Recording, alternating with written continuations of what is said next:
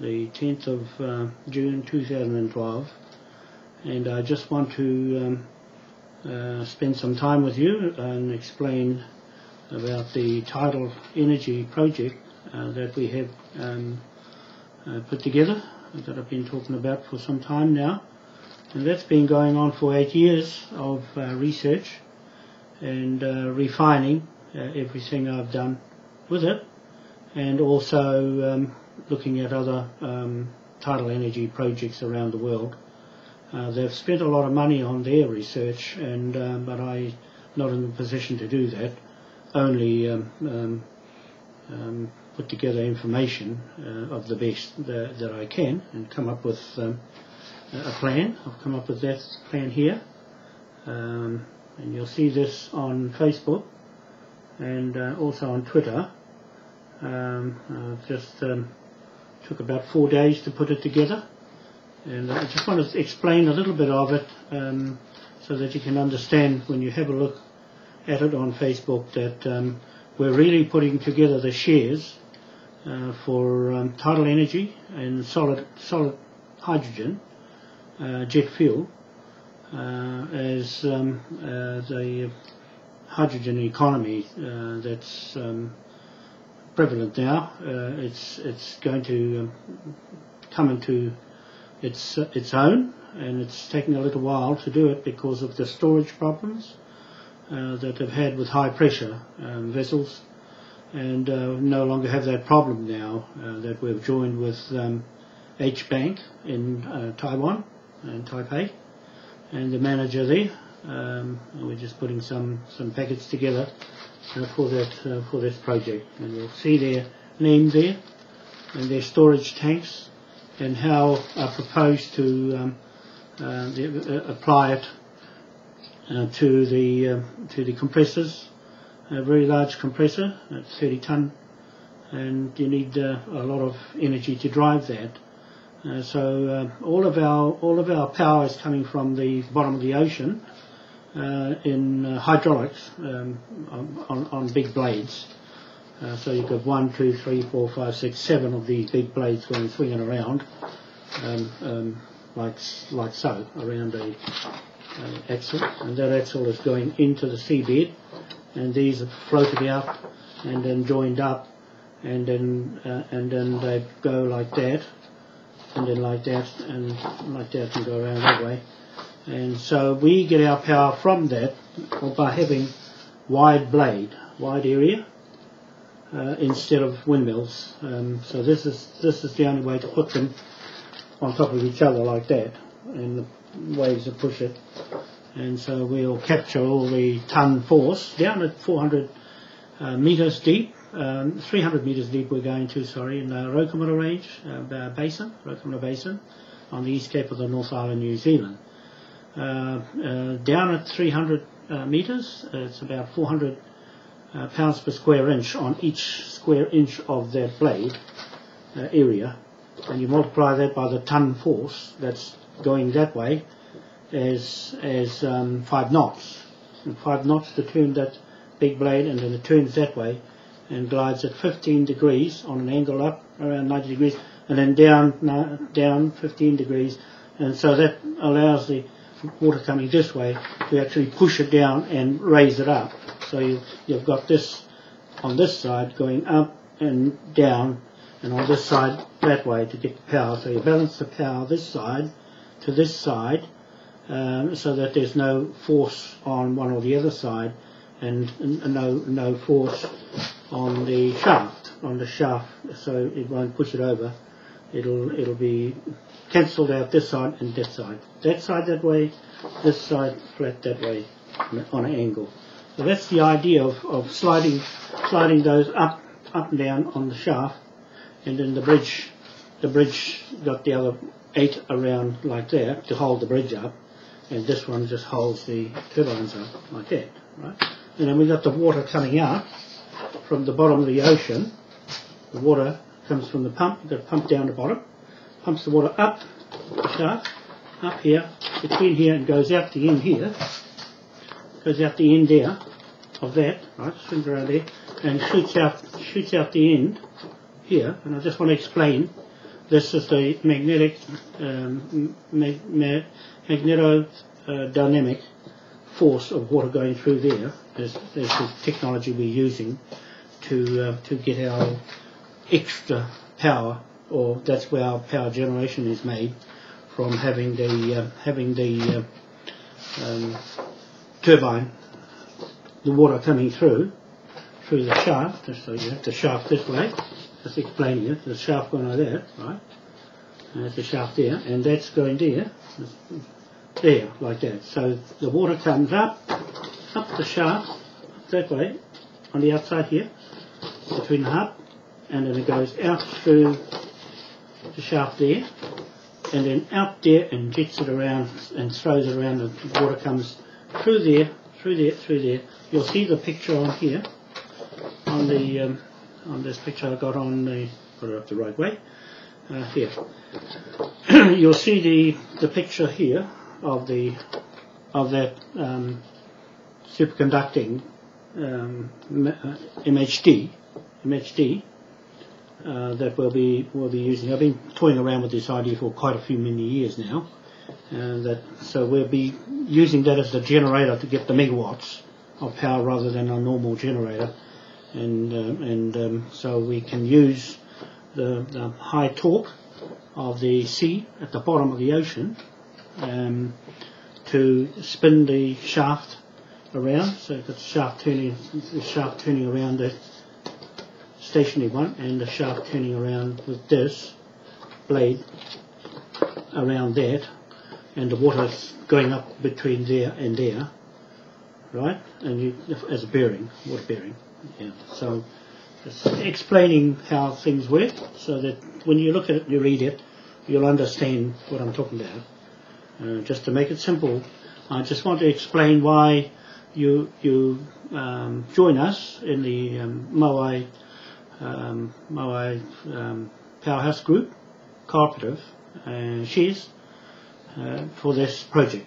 So you're investing in all this equipment, the big compressor, there's 30 tons of it, the two big helicopters, the biggest one in the world. I've got it all sussed out now, and it's price, and that's the MI 26. That's 33,000 kilogram. It'll carry 20,000 kilogram. 105 of these bottles. You'll see it there.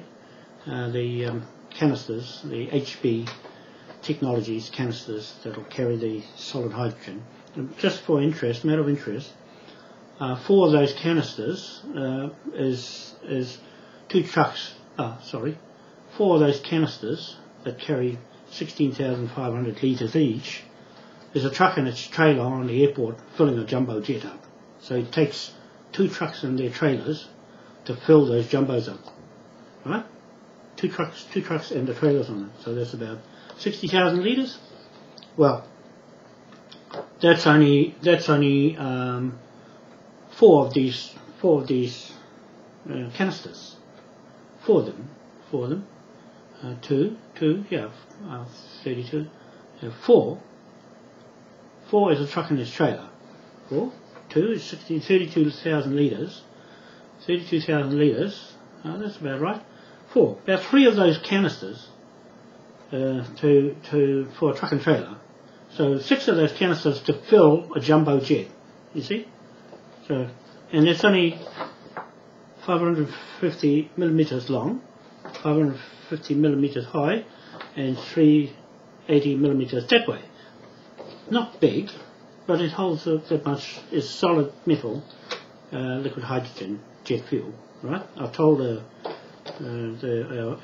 friend over in Taiwan that I'm going to run the helicopter on his tank, and he said he'd never heard that before.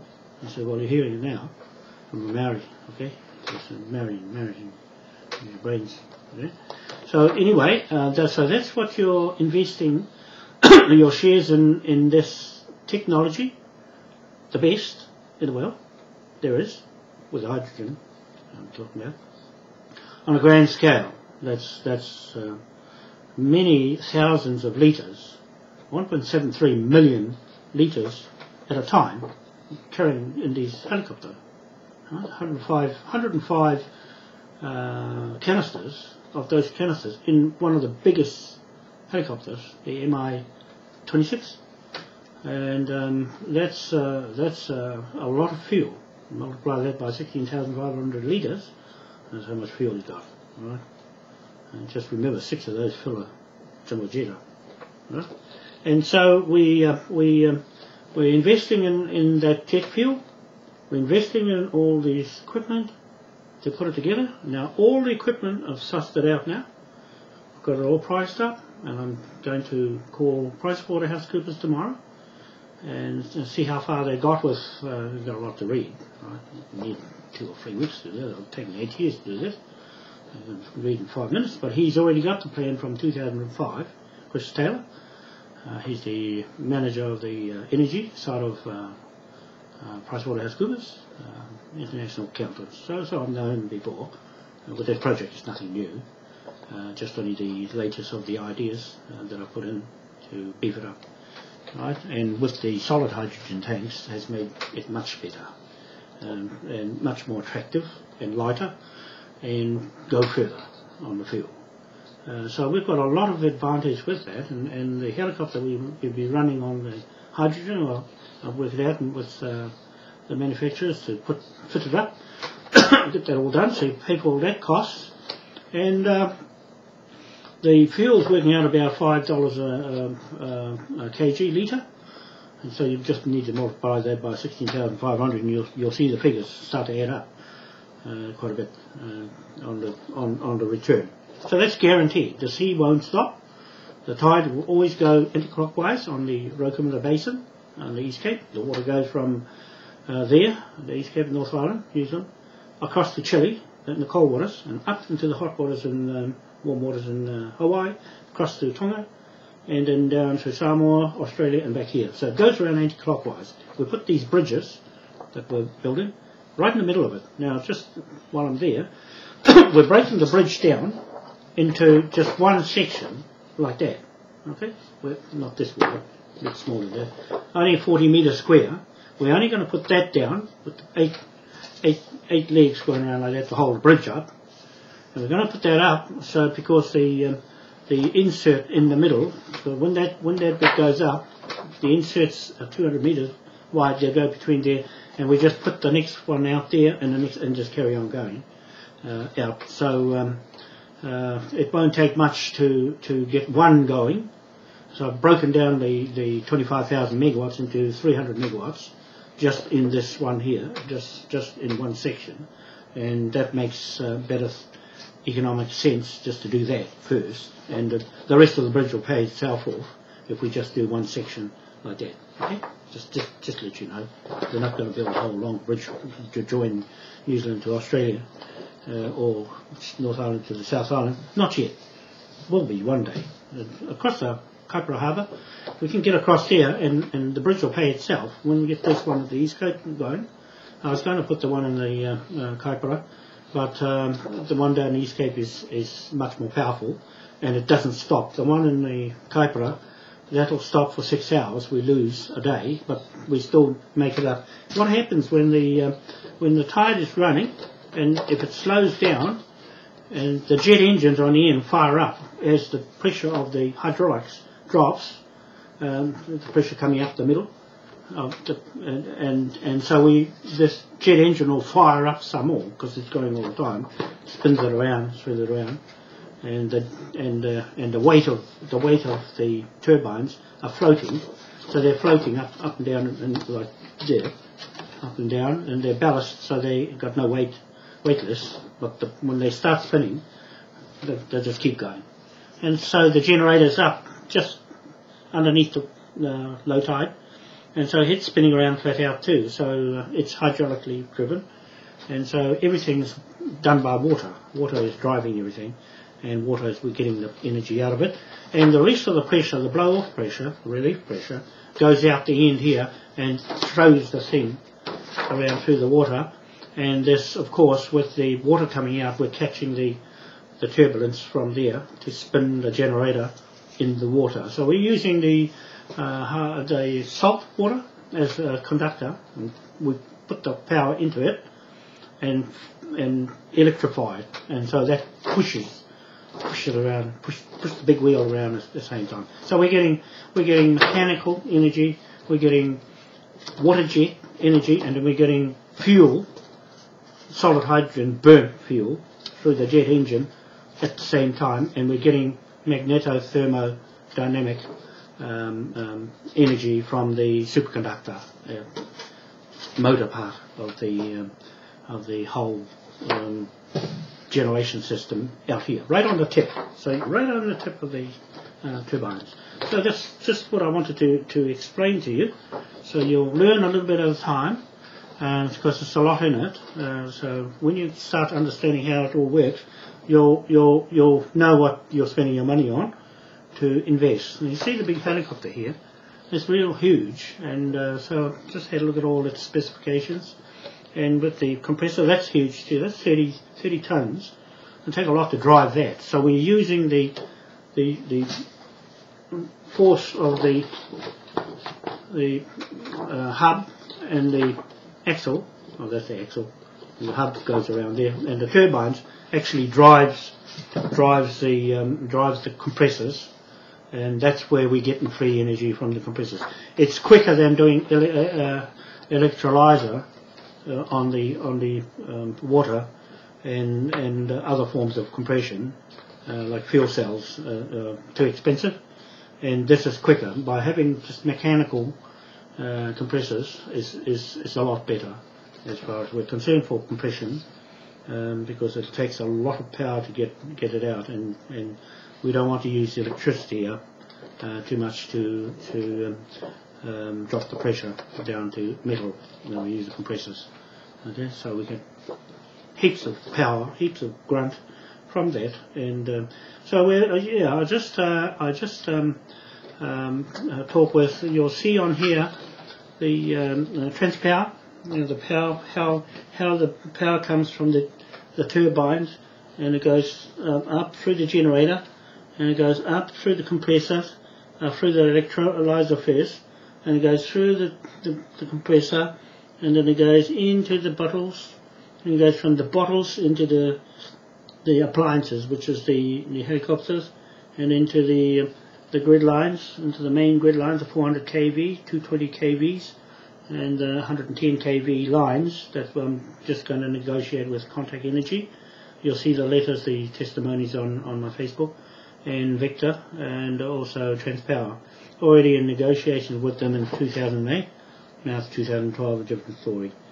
Alright, so we go along, and we've got all these bottles here, the canisters, what they call them, and with solid hydrogen. So there's no high pressure, and you can throw them in the fire and shoot them, and nothing happens. So they're pretty safe, and they already got them in cars already. But we're going to have a jumbo running on it. That's our vision, is to have a jumbo run on this fuel and discharge into the jet engines. So that's being an engineer myself, and you'll see my certificate on there for gas and things like that, mechanic. To know what I'm talking about when it comes to these sort of things, mechanical things and vehicles, aircraft, flying aircraft. You see the license there, flying aircraft is nothing new. So I'll be handling one of those helicopters myself as well. So we got the submarines here. All these things will be running on these bottles. All right, bottles again, canisters. And so we've got the Auckland City here, a picture, and then down to the grid, the new lines from Hobson Street across to the North Shore from Pakuranga.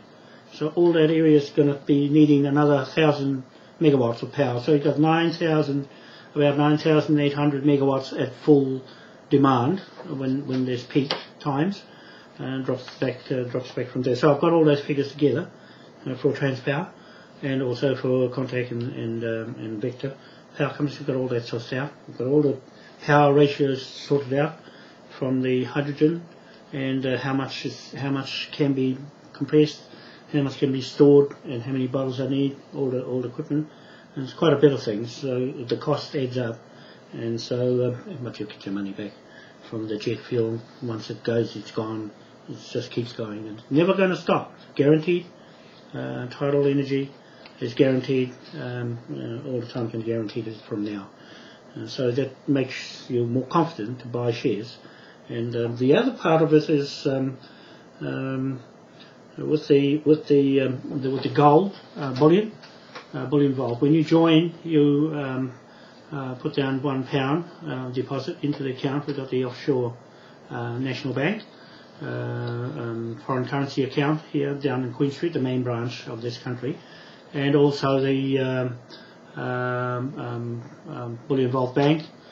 We've got money tied up in there now, invested in gold. And then we've got Moai Bank on its own. So the Moai Bank will be owned, everything here will be owned by the shareholders, you the shareholders that buy into it. And we've got ABC shares. So I'll just say that the cooperative will own everything that is here for life, and it's not on the open market. There's this private treaty agreement, and also people that want to pull out and we buy it back into the company. So it's not going to go anywhere else other than stay in the hands of the shareholders. So with the gold bullion, we have 3 banks, and we gauge our own Moai Bank. Moai being the brand name, and the patent rights. That Moai's standing in Queen Elizabeth's II Great Court in London. You'll see that beside my head, the icon, beside my wife Linda, and he's the figurehead there. All the Moais around the world, in New York, European Union, Brussels, and Washington DC, Singapore, France. Here in New Zealand, up the road here in Auckland here, we've got Moai there in Dunedin, South Island. These are real Moais off East Island. Those go with the history of this, right? So that's our sovereignty, sovereign state on the bridge. The bridge is a sovereign state of its own, okay, separate from the dry land. Okay, this is the other part of this whole thing. Anyway, so we've got our own Moai Bank to gauge against the other 2 banks, and we're going to increase the value of the water currency, money, and the hydrogen jet fuel as our currency. And with the high energy vacuum, that's the engine I explained to you with the ball, that's the size of the engine, 5 megawatts, that's just that size engine. I'll explain that another day. But that's the high energy vacuum. It can float in the air, and so that's part of our projects leading off from this. Once this is up, that goes, and so we'll be floating in air off the ground. Okay, so that's just to give you some idea of what you're going into when you buy shares in this. It's permanent and very good at that.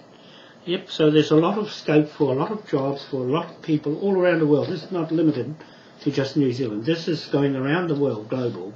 So all the deposits coming into the account is in pound notes, will be set up in London, our office there, and our currency will be running in gold, in pound note, and also in water currency on this side. You've got Moai, you've got Moai Bank here, you've got the National Bank here, the Foreign Currency Bank, and then you've got Bullion Vault over here, Bullion Vault here.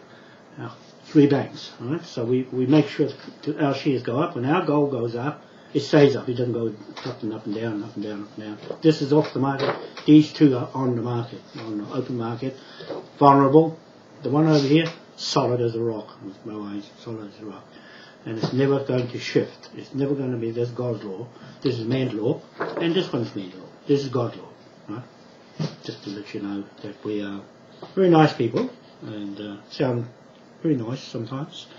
And so that's basically all for now, and I hope you'll enjoy this video, and I hope you'll buy the shares soon when we get them ready. I just got to do the website up, and that's taken me a bit of a task because I've been doing this for 8 years all by myself, and with a bit of help from people here and there. I've got my friend over the shore, Kevin Reyes. He's with Go Gas Limited, and he's into the fuel cells, and he'll be running this company for me as I leave it with his very experience.